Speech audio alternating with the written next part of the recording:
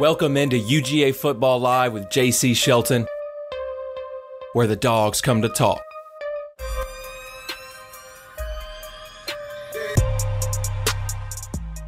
All right, everybody, welcome in UGA Football Live with JC Shelton and former Georgia tight end Arthur Lynch. We've got a really special guest for you guys today. First time on the show. Now, Artie's been several times. This is our first time we get Chris Conley on the show. Former Georgia wide receiver, NFL pro for 9 seasons now. Really impressive by him and one of my favorite players when I was younger, watching and then that prolific offense you guys had. And I really want to start this with letting Artie and Chris catch up a little bit. I've heard they were the dynamic duo. I know we saw it on Saturdays, but Artie said you guys had some really interesting conversations after practice, and that shows us a little bit about how you guys worked and that camaraderie of that group. Chris, Artie, what was that first time like? Let's bring us back to when y'all first met, and what y'all been up to now. Y'all stay in touch or what? Man. Yeah, well, let me. I'll start it with saying that when you get the opportunity to play any sport at any sort of level, like you could be very pigeonholed in terms of the types of personalities that you're surrounded with, right? And right, wrong, and different. It's just kind of the way it is because you're all one-track mind. But for me, I was always super intrigued by meeting different types of people from different types of places who had different types of interests, right? And I think, and I'll pitch this to Chris here in a second, but one of the things I loved about Chris, and ironically, I was talking to my mom earlier today because she got friendly with Christina, who's Mrs. Conley, and which I think is a testament to Chris and I's friendship, and their friendship is I always valued Chris's intent in everything that he did, particularly intellectually, right? And one thing that I always loved about Chris and what I appreciate is we would spend, sometimes a half hour, 45 minutes after practice, just sitting in the locker room, talking about everything under the sun, but nothing to do with football. And conversation about politics, about student athletes, about the opportunity to maybe one day athletes be getting paid. With that, Chris, I'll throw it to you. But to me, one of the things that I always cherished, still cherish to this day, is the conversations that I was able to have with Chris and the friendship that was formed over those conversations. Yeah, no, I just remember college was such a cool time to be around so many different types of people from so many different backgrounds, and I feel like it was just like an awesome place to just gather information and to get to know people, and really, like, those were the moments that I feel like made us better as a team, because we knew guys, like, we got to know each other so well that it was really easy for me to go out on the field and fight for you, when I wasn't feeling, I was tired or I was sore or I was late in the fourth quarter, man. Like, you really go out there and you like lay it on the line for those people that you can, you hear it all the time, lay it on the line for your brothers, lay it on the line. But I mean, there's a real sense of that, especially in college, when you spend every day with each other for years. I spent more time around you than my family, at that point. Totally. And so I just remember, you and the older guys, the way that you like welcomed us in. I think that at first there's a little bit of that. I use the term hazing very loosely because I don't even think it was that bad when I was going into school, and it's much less now. Like, there's none of that stuff happens anymore, and so I'm like, where do they like come on, man, you got to like initiate people. But I just remember the way that you guys made sure that we knew that we were not the top dogs anymore when we came in. And really tried to and helped us refocus that this was going to be a grind. But then after that, it was all love, man. It was all love. It was all brotherhood. And y'all really accepted us in, and we became dogs, and it's something that I'll never forget, in my life. Some of the best lessons and memories have come from that stage in my life. Because, like, when you're a freshman in college, you're impressionable. You're very impressionable. And the cool thing about my experience is I was around, good people like yourself, but not only just good people, but good people who were okay with, it not being all about ball. And that was something that I needed, because I couldn't have it be all about ball, because ball was so new, at that point. So. Yeah, one thing I think one of the questions, JC, was one of the first memories I had of Chris, right? And we used to do these. By the time Chris came, which was 2011 summer, if I'm remembering correctly, Coach T had already taken over, from my understanding at that point in the strength and conditioning program. We would do these, like, our conditioning test was 16 300s meters, and there was really only one dude that could really just, like, leg these things out and look like a gazelle running them, and just look like he should be on the track team, and that was TK. And then the only other person I saw after TK be able to just be like, man, that dude should just go run track for us, because it was like, and again, I say this, like, it was a beautiful thing to watch. So I say that in confidence, and comfortable in my own skin saying it, but I'd be like, whoever this kid is, man, that dude can stretch it out. So my first memory of Chris, just like, that is ingrained in my mind before those conversations we had, I was like, well, we got TK 2.0, except he's built like a brick shit house, because TK, he ain't built like Chris. You know what I mean? And so that was my first memory. But I think when you talk about that process of being initiated, if you will, it's like, I think we come from an era that may or may not still be around, but you got to be humbled. No matter how good you are, you have to be humbled right away. And man, I was humbled for a couple of years, because I came in with Orson Charles, right, who was like a stud. And I think, to Chris's credit, man, one thing I will always recall, obviously we talked about those 300-meter sprints, but his ability to just work, right, relentlessly, and it's shown off here, obviously going into year 10 of the league, but whether it be match drills, whether it be those sprints, whether it be on the practice field or off, and obviously academically as well, it's like you can tell early on kids or players who are like, oh, he's gonna, no matter what happens here at UGA, from like how much of a producer he ends up being in the field, he's going to be an impactful player for this program, because how he approaches the sport and the process, and really the profession that is being a student athlete. And Chris was obviously it's come to fruition 10 times over, but I think we all knew pretty early on that Chris was going to be a guy. Yeah, I appreciate that. And growing up, for me, Georgia fan, most of my life before went to Georgia, and then it just got much more ingrained in that. But I want to paint you guys a picture, and for you at home as well. So one of my first memories of Chris as well was 2013 summer, Marked Rick football camp.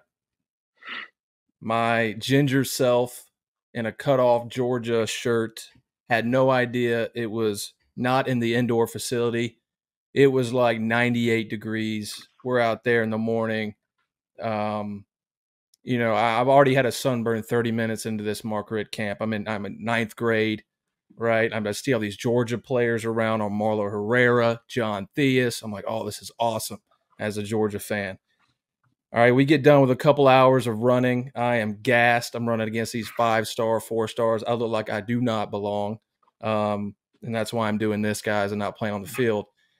But I take my boiled skin in the indoor room. We're measuring hands at this point, okay? And none other than Chris Conley measured my hand 9 inches, guys. So I do have that going for. I have 9 inches. I don't know what that ranks on the combine, okay?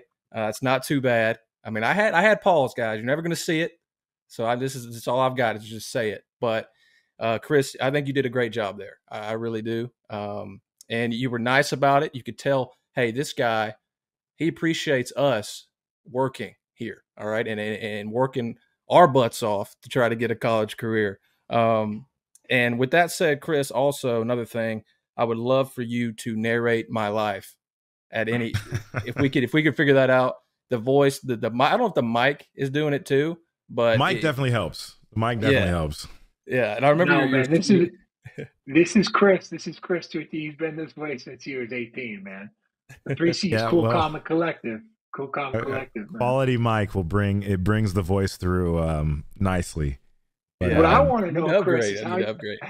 how did you get to work the marker camp? Did you get paid for it? Because I know for a no, fact I didn't work no camp to get paid for no, it. I didn't. I don't even know how I ended up at some of those camps. I don't know if I was asked by the coaches or if I saw stuff going on and I stopped by. But I feel like I always kind of ended up at the camps, and I feel like kids like wanted to talk and have like a moment where they like could meet people that they saw play, but they never really saw us with our helmets off, kind of thing. And I didn't have anything else to do, you know.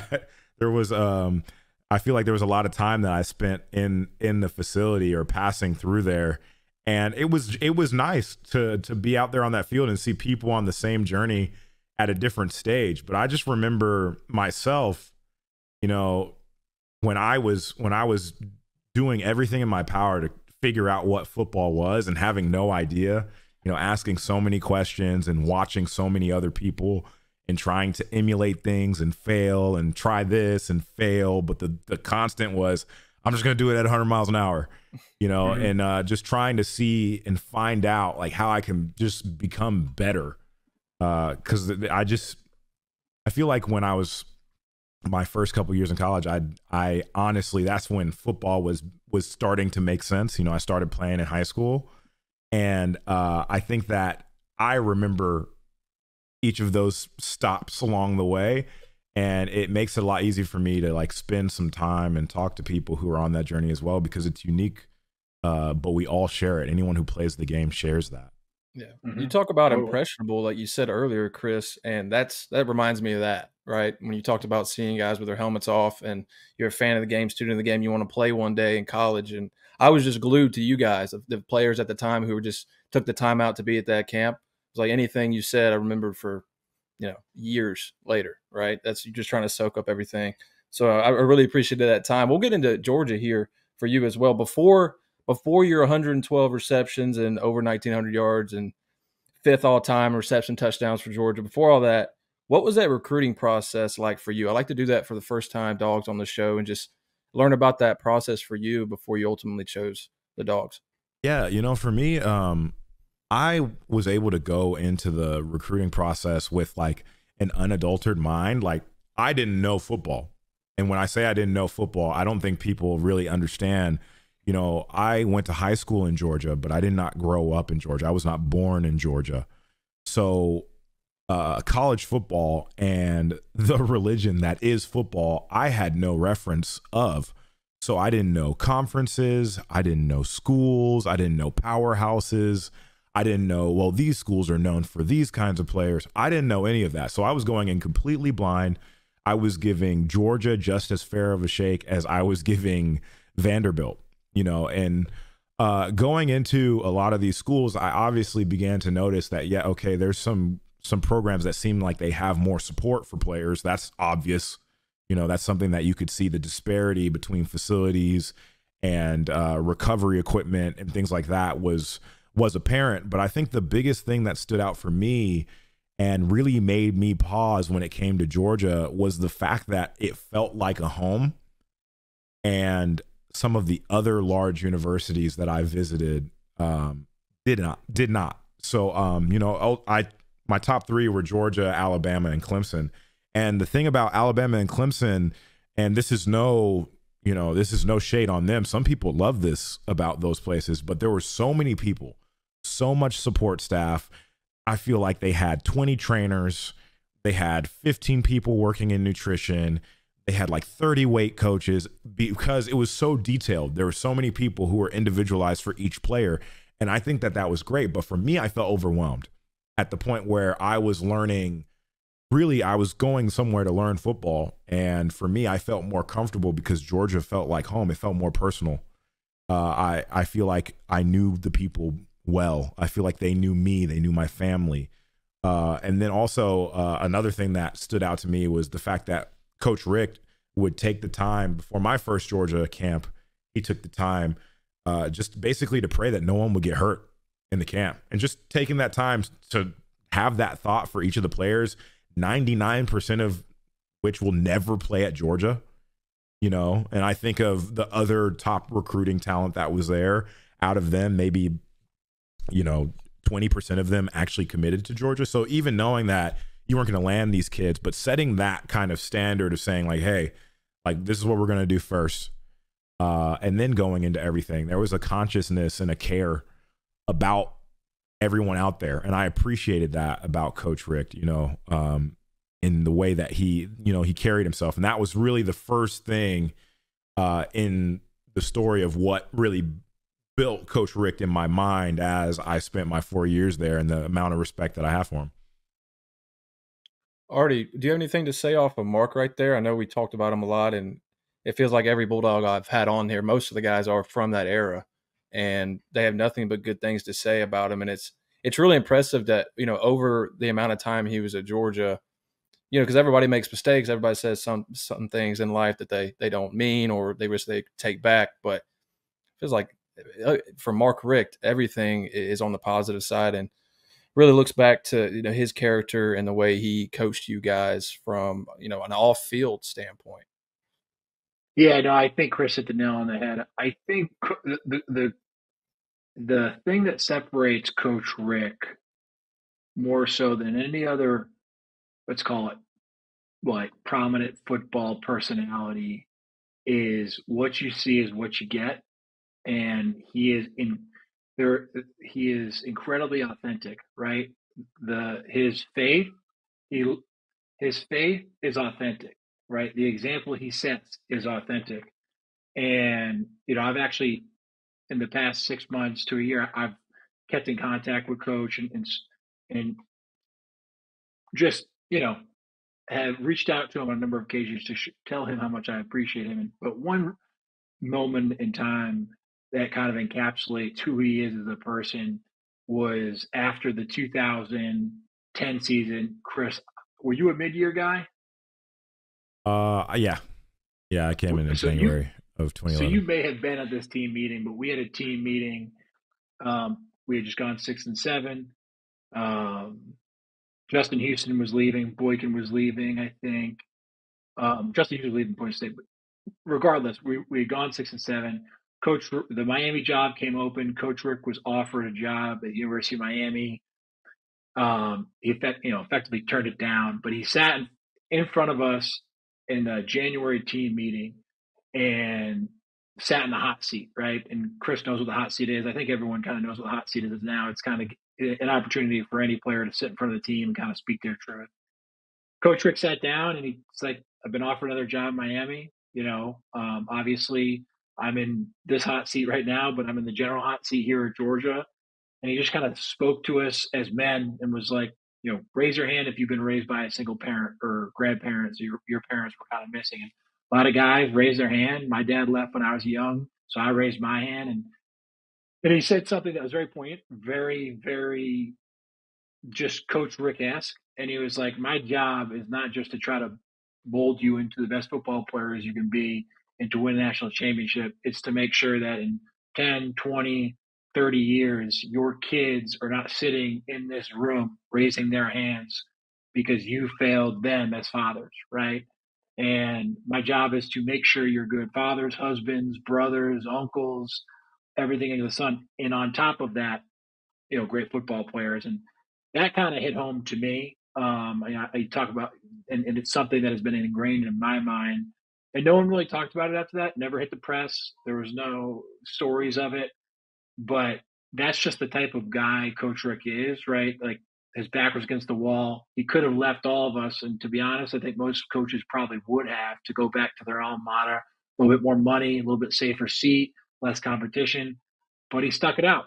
And that's just the type of person that he is. The promises that he made to us and our families, at least for me, I can say wholeheartedly, he kept those promises. He made those promises, kept them true. So Chris is exactly right. He's just he's a hard guy not to want to play hard for, because you know that he would give anything for you and for all your teammates. Yeah, no, I think that the way that I talk to people when they ask me, what was Coach Richt really like? I say, Coach Richt is a true example of a coach who cares more about what his players will be as men than winning football games. And I wholeheartedly believe that, and I'm wholeheartedly thankful for that. I know there were a lot of fans who found fault with some of the decisions that he made because they're not good business decisions, but he wasn't a business person. He was a people person. And I am so thankful for that, because to this day, I can look at guys, myself included, that were in our locker room who their lives would not be the way that they are right now, the men that they are, the families that they have right now, and what they're aiming to do and what they're doing is phenomenal. And for some guys, I feel like it's a complete change from who they were and who we were when we were kids. You know, he really helped us point us in the direction of the road less traveled and some things that were difficult so that we could become men. And I'm really thankful for that. Couldn't agree I feel more. like that's even less talked about now too. You know, out of that era, out of the Mark Richt era, like who's that coach now? You know, I don't think one stands out in your mind per se. I know Kirby Smart has a good reputation, at least with the players, for that. But they're different guys, and you're not going to see Mark Richt throwing a what you call it, headset 40 yards down the field either. Yeah, it's competitive though. He's very competitive. Right. Very rarely did Coach lose his cool to the point where like it like shocked people. But when that happened, ooh. Yeah, you need to talk to Aaron Murray about JC next time you see him, because they would have those like quarterback games with the current quarterbacks and Brad Johnson and his son. It's like Bobo would be there, David Green, and I've heard like, you know, chip tooth right in the 3-on-3 basketball, blood. I mean, Coach Rick was a ruthless competitor. He was just at peace with himself as well. So he could keep that thing. You know, not many F-bombs coming from Coach Rick. Let's just say that. Yeah. Well, speaking of feisty, Chris, I want to get your thoughts on Mike Bobo as an OC. Obviously back in the role now. I've heard a lot about him from Artie. I know his perspective. Kind of take us through your maybe first impression of him, and then after a few years, maybe what that was like. First impression of Coach Bobo is just abrasive. So like when I remember getting there and being like, man, why did this guy recruit me if he hates me so much? And I just remember like Coach Bobo said some things to me that made me question why I was playing football. My first year, I mean, I got, especially in mat drills was like his time where he was like, I'm going to push you as far as I legally can mentally to make you tougher. And I didn't understand that my first year. And I struggled with that because at first it felt personal. It felt like I just did this rep just as well, if not better than everyone in my line. And you've sent me back 3 times, creating some false error that I made in my mat drill. And you're making all the guys on my line suffer because of me. And I had problems with that. And I think he knew that. And that's why he continued to do it. It was like this stubborn defiance in me of like, I can keep going and I'm going to beat you. And he was like, no, I'm going to beat you. And I struggled with that my first year. But as time went on, I realized that this was another instance of him molding people. You know, I couldn't take the comments and the competitiveness and make it personal. This was about a team. This was about winning. This was about becoming a man and not being a boy and thinking about the here and now, but seeing the big picture. And I remember as I started to get that, and then like our relationship began to blossom. And now when I go back to Georgia and I see him, it's so cool to see Coach Bobo now, even having, you know, because like one of my earliest thoughts was he yelled at me in a mat drill. He sent me back, and this was a messed up day because I was in the line after Malcolm, and Coach Bobo loved Malcolm Mitchell. loved Malcolm. Yeah. Malcolm's like Coach Bobo's son, and then I was like the redheaded stepchild because we were both the receivers coming into that class. And so he like sends Malcolm's group through, and he's like, "That's a great rep, Malcolm." We do our mat. I'm going through there, do it. We hit our chest. We run up. And he's like, "Bend your knees, Conley. Bend your knees." And he sends us back, and he goes, "You're not AJ." And I was like, I almost turned around and I was like, ooh. But like, honestly, he prepared me for the league. He prepared me for the league, and in a way where I can be a ruthless competitor now. And I am more concerned about making my team better and being respected for my play on the field than making friends. And I think that is vital. If you want any sort of longevity in this league, you have to prioritize what's important. What are you there for? What is your job? How does this team, because it's a business, how does this team view you and your part in this whole process? What cog are you and what should you be doing? And everything else is extracurricular. And so, in the league, I viewed it that way. And I had even more coaches when I got to the league that were just like Coach Bobo. I had, when I got to Kansas City, I had Eric Bieniemy, and you hear things that people say about him. He's one of my favorite coaches that I've played for. And I don't think I would have that perspective if it wasn't for Coach Bobo. Everything that he said, everything that he does as a coach is because he wants the man in front of him to succeed, because he can't play anymore. When he played, he was that ruthless competitor, and now he finds any way to physically and mentally push the players around him. And I appreciate that, because it's made me better. It's made me push past places that I thought were my limit multiple times. And I think that's really affected my career. So I'm 100%, my first initial thoughts of Bobo are not the way that I think of him now. And I enjoy any time that I see him or his family. And I'm thankful for that. All those times that he pushed my buttons, and he really like grew my patience, and he grew my ability to say, it's not that serious. It's not that serious. It's not personal.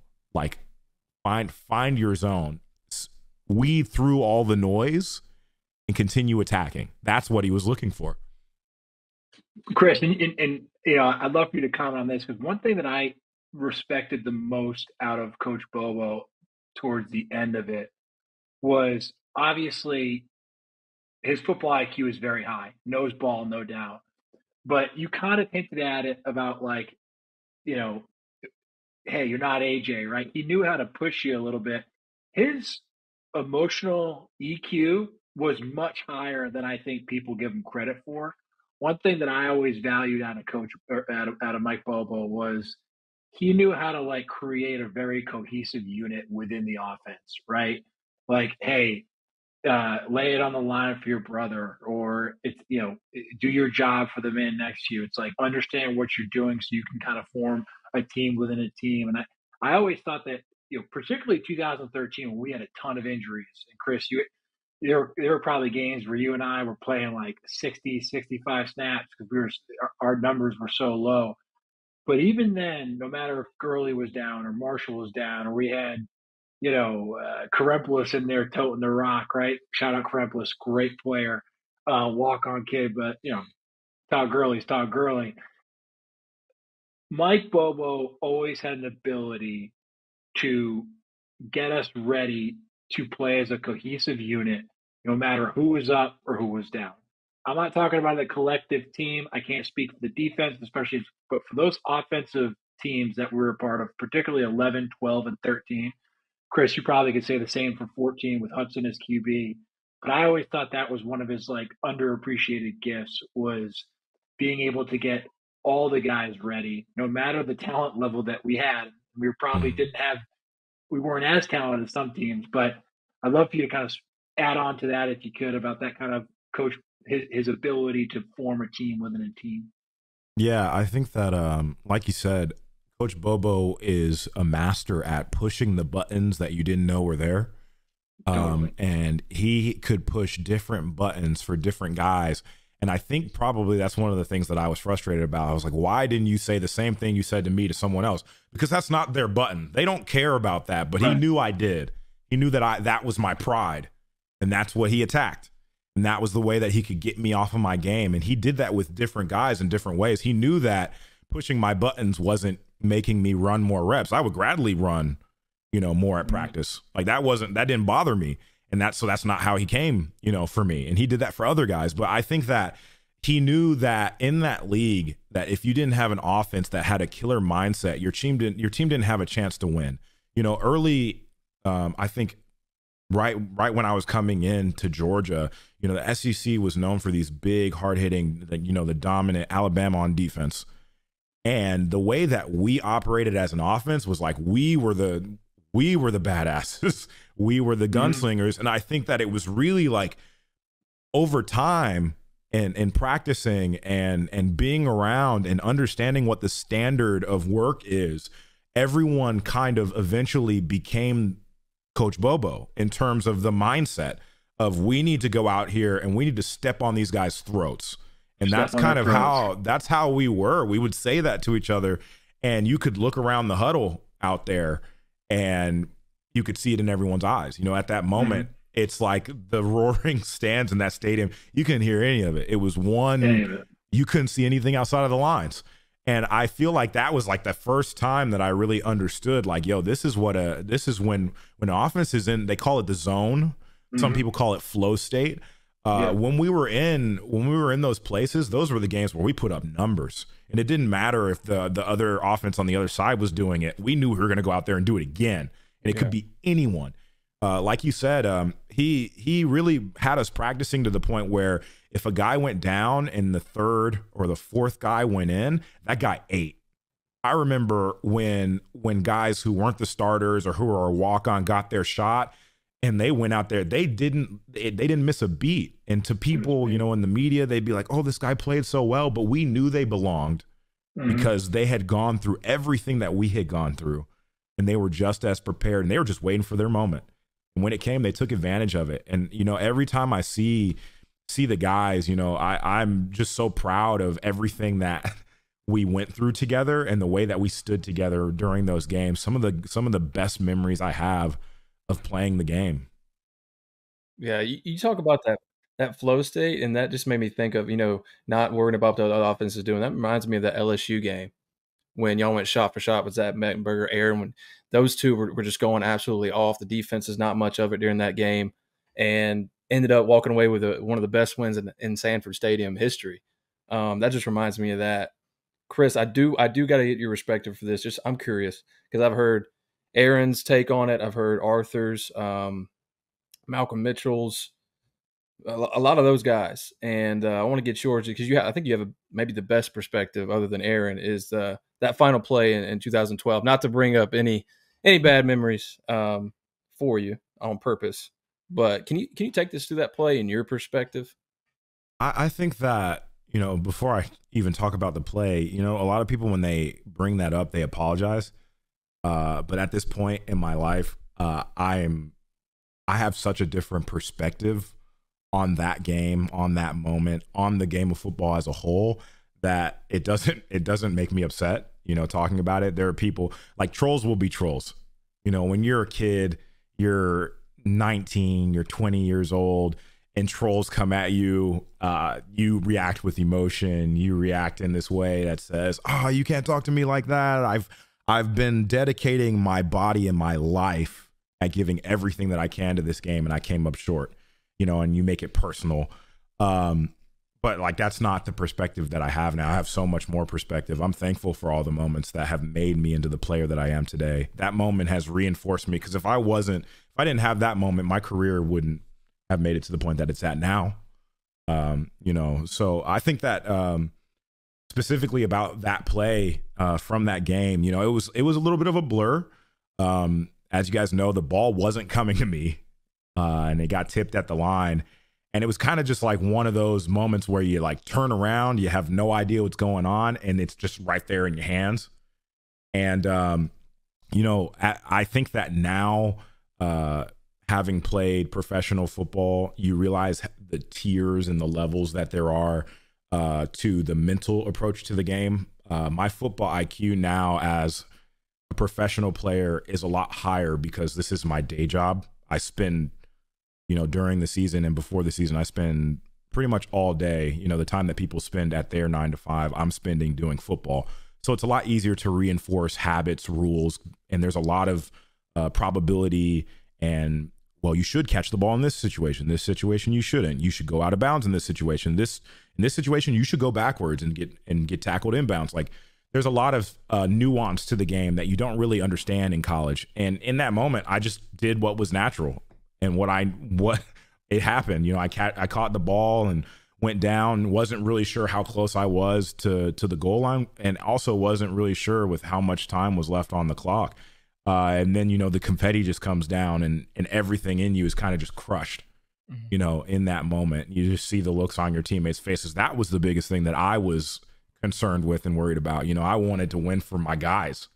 You know, I wanted it for the seniors. I wanted it for all of the UGA, you know, alum that came before us and gave us that opportunity. You know, it wasn't about me in that moment. It was about, you know, letting people that you really want to do things for, letting them down.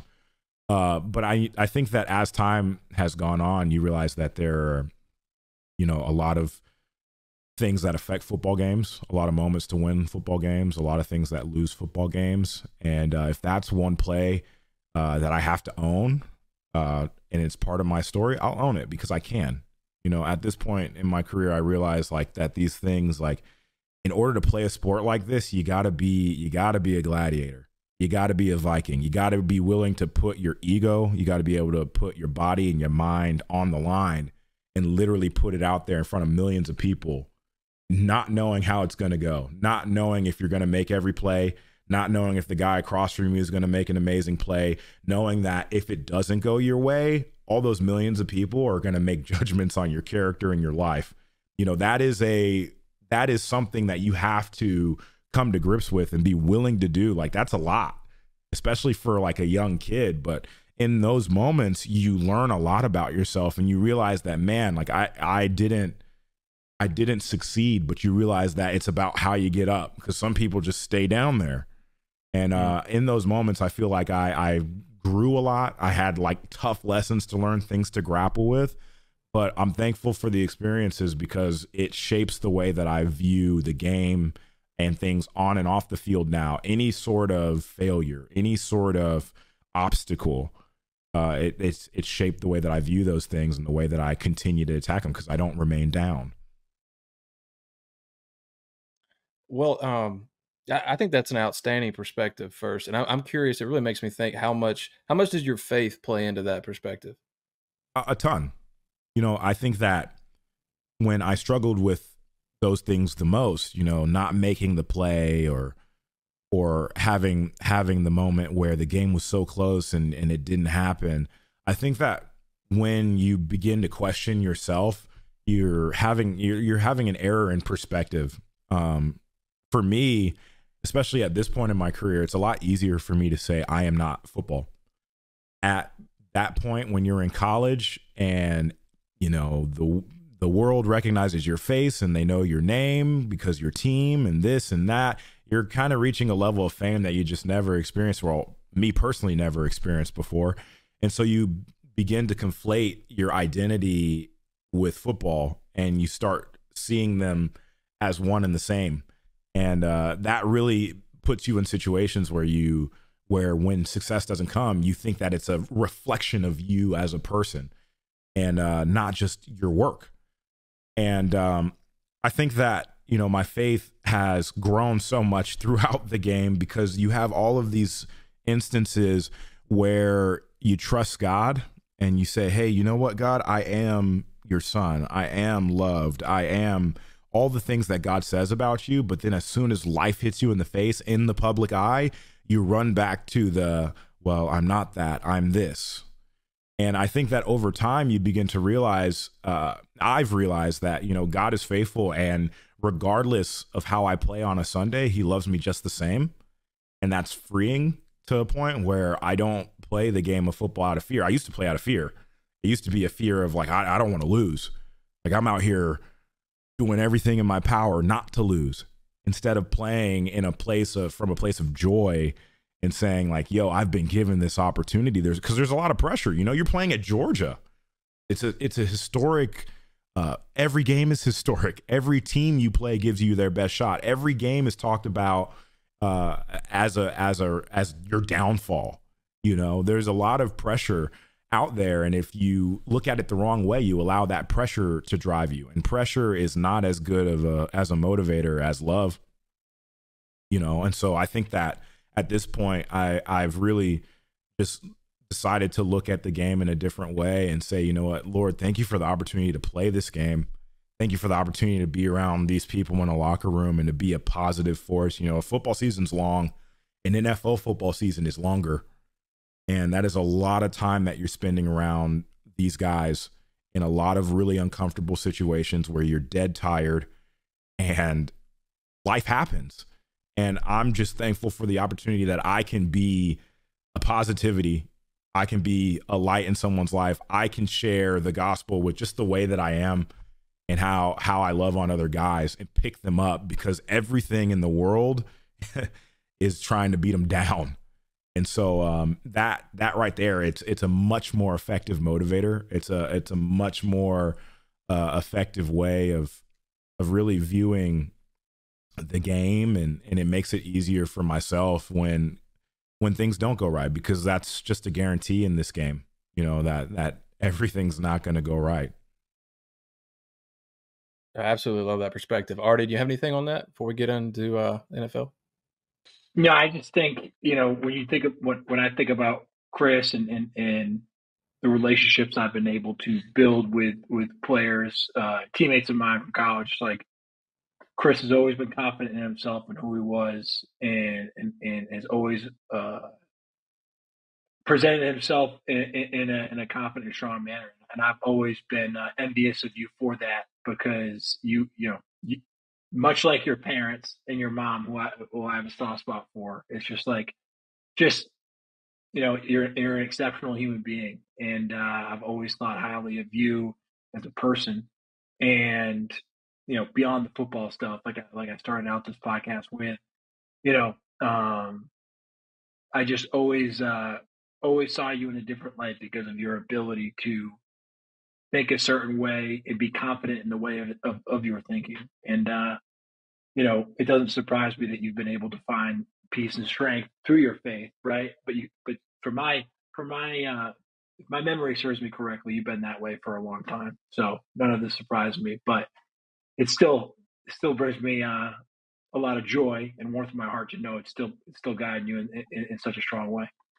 Yeah, man, I appreciate that. Like, it definitely hasn't always been like this. I think that, a way that I like to describe it is that whatever is inside your cup is what comes out when it's shaken. You can tell yourself what's in it, but until you actually know, until you've actually been shaken, you don't really know.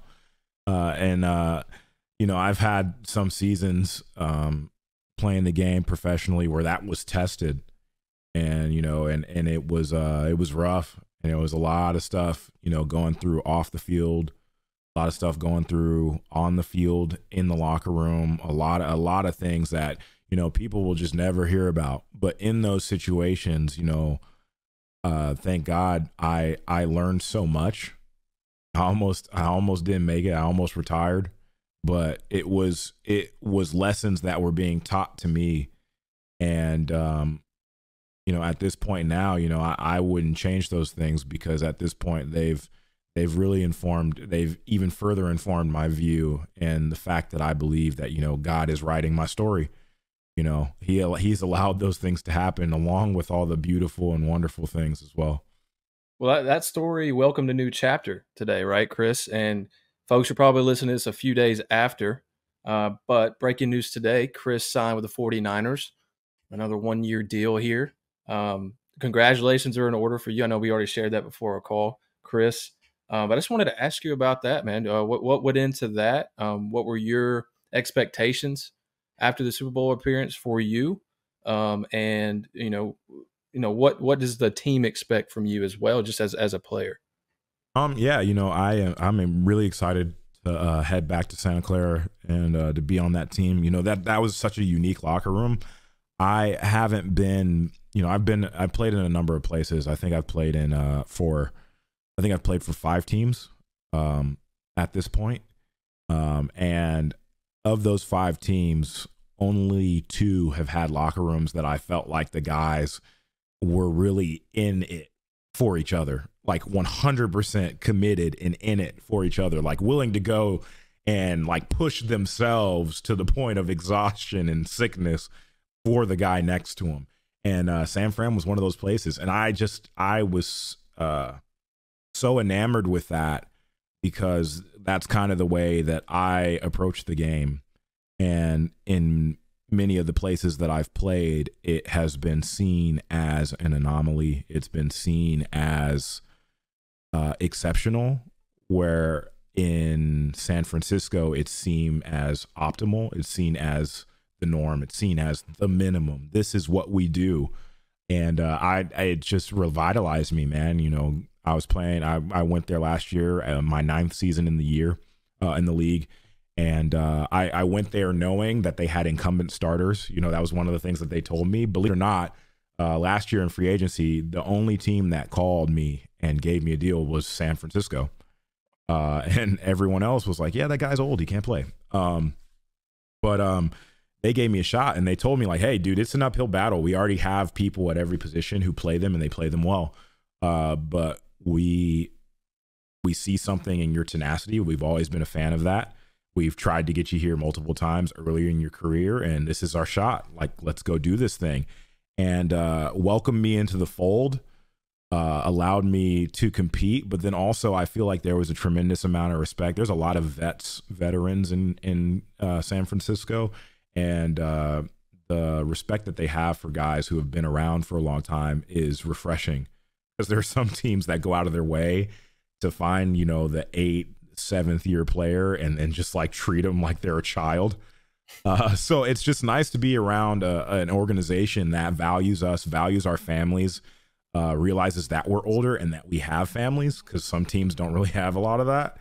And so that was refreshing. But as for what the team is expecting from me, they're expecting more of that competition. They're expecting more of that standard that I bring every day. And really, I think one of the cool things that I was able to do in San Francisco, you know, the first 6 weeks, 6 or 7 weeks that I was with San Francisco, I was on their practice squad. So really, I was just out there practicing with these guys, running all the drills with them, taking reps in practice with the first offense and everything. And then we would get to Sunday, when we would travel with the teams, be in all the meetings and everything. And then we would get to Sunday, and I couldn't suit up. Like, I wasn't allowed to put pads on.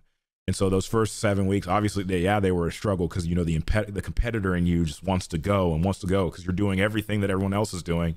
And then you get to the fun part and you can't do anything.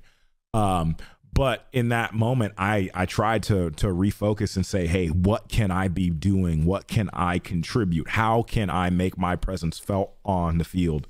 And really, it just comes down to the same stuff, you know, that we talked about before, those interpersonal relationships, and getting to know guys to the point where they trust you enough to let you push them. And I think that that's one of the cool things that I was able to do last year, is with guys, whether it was guys on offense, guys in the receiver room specifically, other positions, guys on special teams, and even guys on defense, I was able to gain that respect because they saw the way that I, you know, came to work every day, the grind that I was on. And they saw that, and then I was able to like take their game and say, hey, like, you need to keep up with me. Like, at this point, it should not be about like you wanting to slow down. Like, I'm 4 years older than you. You up your game, get to my level. And I think that at that point, there was a level of respect that some of these guys have for me, and I was able to really like just, you know, continue to push and fight for that consistency, because that's something that I didn't figure out until a couple of years into my career. And there were guys who were doing the same thing for me, who were pushing me and saying, hey, I'm this much older than you. I shouldn't be lapping you when it comes to this. You need to get on my level. That's the standard. And so I'm just emulating what other guys did to me when I came in the league, and guys that I attribute to they're the reasons that I'm been able to play as long as I have. So just trying to be that for other people. But I think that this next year, I think will bring some more opportunity. You know, I'm going in with the same mindset that I go in every year, that I'm going to go in there and win a starting job. You know, we have incumbent starters again, but that doesn't change my mindset. It doesn't change the way that I work. I report to OTAs. I report to training camp with the mindset of I'm going out here to take your job. And they know that. Every single one of the guys, Debo, BA, Jawan, all the guys in that room know that. But they are competitors to the point where they say, I'm not going to let you. And that's the way that they work. And that's how we push each other. So what do I expect from the season? More competition. And I am so excited to get back to that, because that is an identity that not everyone has. So Chris, you got some Bulldogs going through the NFL draft process right now.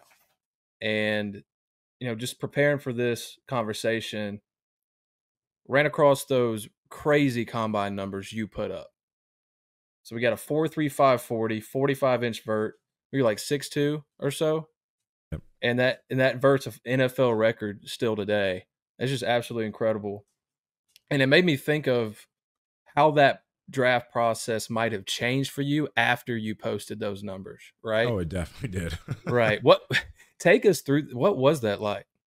It was frustrating at first. I feel like initially I felt like I had played well enough to be in the conversation with, some of these other guys who were getting all of this attention. And obviously you understand that some of these guys are exceptional talents, but at first I remember when my senior year concluded, I didn't have an invite to the combine, and I felt like my career as a whole, and maybe not just my senior year, because my senior year numbers were different.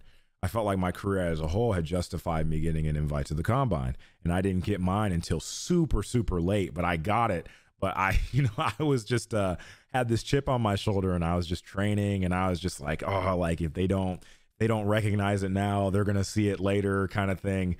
But that, once I got that invite, just a huge sigh of relief, because I was about to go into, your pre-combine training. A lot of guys go away to these facilities where they're there for 2 months, and it's like intense regimen of sleep and intense nutrition and intense working out and all this like really meticulous body comp stuff, because the league is such a measurements league. And so like, we were going into that, and I just remember like at that point the relief and just being so thankful for the fact that I was just like, yo, I'm going to go all in on this training. I'm getting everything out of it that I can. There were guys I remember at the facility who were like, man, this is kind of ridiculous. This is a lot. And I was like, nah, man, I'm going to eat this stuff up. Like every single little advantage I can get, I'm going to get it. And believe it or not, we were training for our 40s. I trained at Exos Pensacola, and our speed coach went through this exercise on the first day that we were training for our 40s. And he said, hey, you need to be so comfortable when you step out there on that line that when you run your 40, you're completely relaxed, so you run your best time. And so the way we would start is by visualizing your 40, and you had to visualize everything from the start to the finish to the time on the monitor to the time in people's stopwatches in their hands. And he asked everyone, what their time they were envisioning on the laser prompter was, and I told him 4:35. He laughed. and I'll never forget, after the combine, him running through the lobby of the train station with his hands out like this, and was like 4:35. But after that day, I feel like I heard, I don't know, I didn't have all my draft reports, but I heard that my draft stock went from a 6th round pick to a 3rd round pick, and I was picked in the 3rd. So those numbers definitely helped 100%. Dude, that's crazy. I think a lot of Georgia fans don't even know that. You go from not having an invite at first to a 3rd round pick. I mean, those guys in the 3 rounds, maybe first 4 rounds, do we think, guys, that are getting combine invites? So that's an incredible story, man. That is absolutely awesome. I mean, preparing yourself for such a big event and having that pressure on you, but then still performing, that's what I appreciate, just knowing what the guys go through for that moment and then showing out. That's what me and Arthur had a whole episode dedicated to these guys that went to Indianapolis, and of course Arthur was in it as well, and gave us some insight there. what one is one piece of advice you would give these guys? And Georgia has 13 guys eligible that have declared this year. What advice would you have, and we'll end it on this, them going into the draft now, after those process, after the pro day, and then right when you get selected, if you had to go back and change anything that you did, or maybe a mindset, anything like that, headed in, your first NFL team, and that pressure on your shoulders there? Yeah, I feel like a lot of people can get twisted what it is that you're walking into when you're getting drafted and you're going to a team. It's this exciting time and this moment that you've dreamt about your whole life. But really, that is the beginning of the longest year of your life. You're going straight from your senior season of football straight to these facilities to train for your combine and your pro day, straight to another team, straight to all of these meetings where you're going to be kept up at ridiculous hours in the night to learn these massive playbooks and concepts that are, 4 or 5 times more extensive than anything you've learned to this point. And it's all about the product. It's not about how much they like you or how cool you are or how you fit in. It is about production. It is a production business. And I think that you're going to meet people. You're going to meet vets who are like me, who really want to take time to recognize the individual and to, build people up. But I just advise people to realize, even more than you think but until you see the business of the NFL, you don't understand how much of a business it is and how you're just a piece of that. So go into it with that mindset of like, hey, it is a production-based business. That is, what have you done for me lately? So go into it and say, hey, if you're going to capitalize on the opportunity to play in this game, at this level, don't hold anything back. If anything, you should double down on the mindset of work now, play later. Invest everything that you can into the opportunity, of playing the game at this point, and hopefully you stick, because the average career in the league is 3 years. So as soon as you walk in the door, they're looking for every reason to get rid of you. So what reason can you give them that says, I can't get rid of this guy, he has to be here? And if you can continue to develop yourself and to push yourself and to prove that you're indispensable, then that's what keeps you around. Obviously, don't be a jerk or anything about that, but like, be selfish about that. Be selfish about the way that you prepare. Be selfish about the standard at which you want yourself to play, and then go out there and go take that. Go take that. The teams that are gonna give you a shot, they believe in you and they see something in you, but you really got to go get it out, because it's not gonna be there, right when you get there. I think you see now a lot of these rookie players are coming out with this phenomenal talent.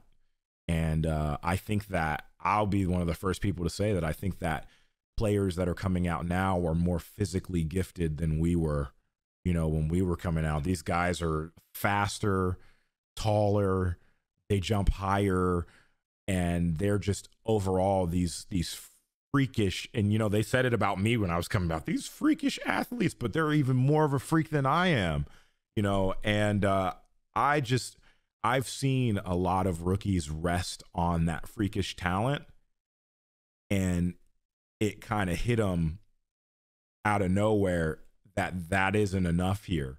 Everyone is talent. Everyone who is in the league was BMOC, was the big man on campus. Every single one was a dog and could freaking go out there, best player on the field.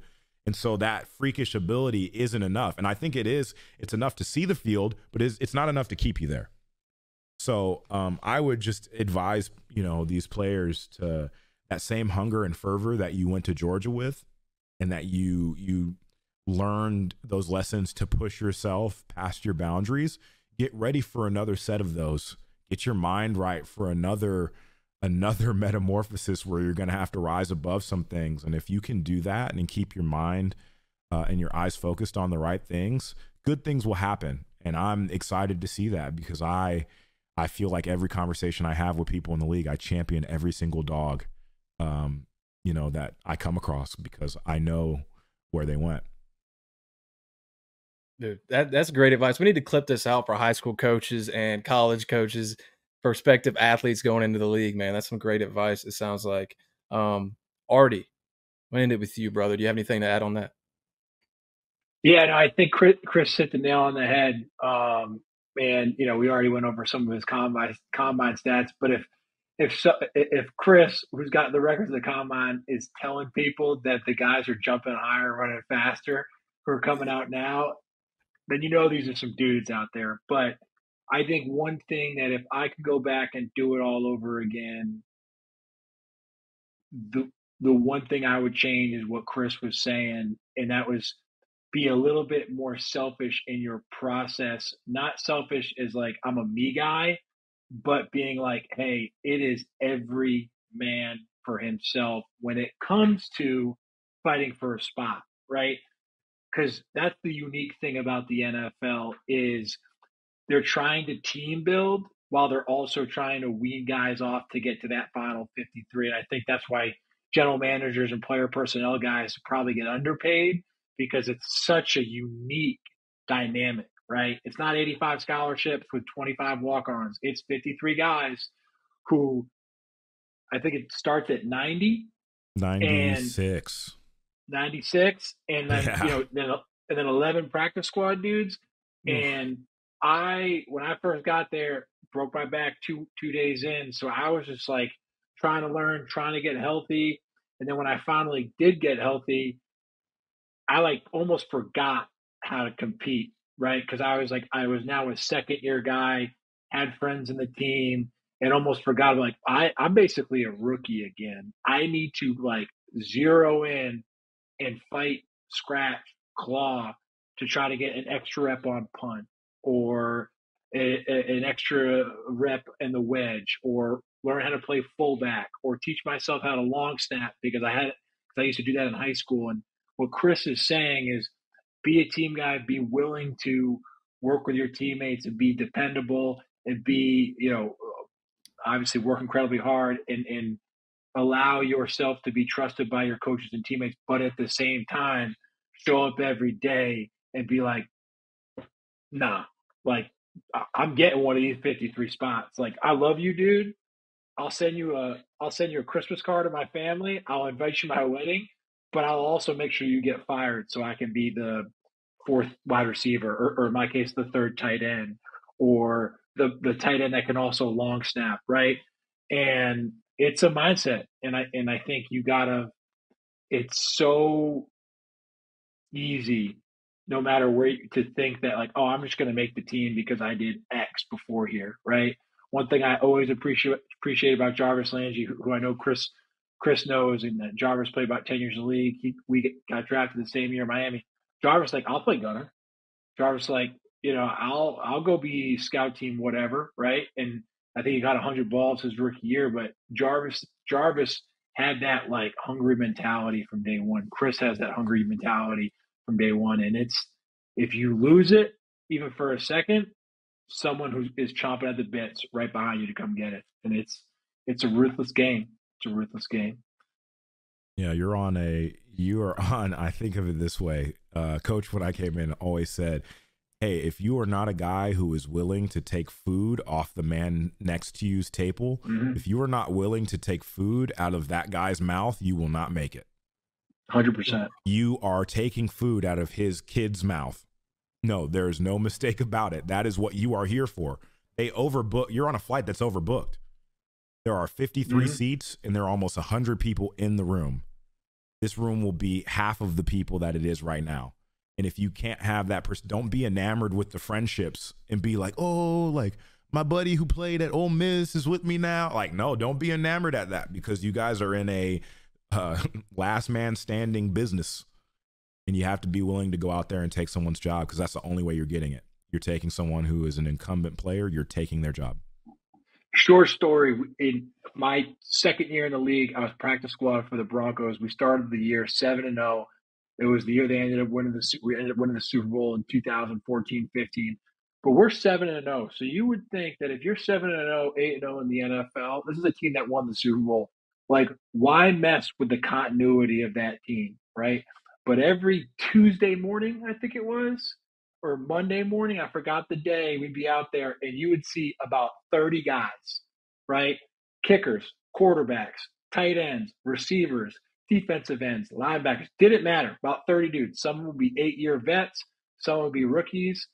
They were coming in and getting worked out, right? And it didn't matter. We were 7-0, 8-0, a team that ended up winning the Super Bowl. And what I'm trying to tell you is, I'm sure Chris experienced it even this year to this day on a team that was in the Super Bowl.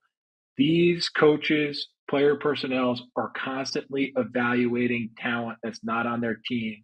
So they can be like, oh, well, this guy can maybe do this thing a little bit better than who we got on the team now, who might be able to help us week 16, 17, or in the first or second round of the playoffs.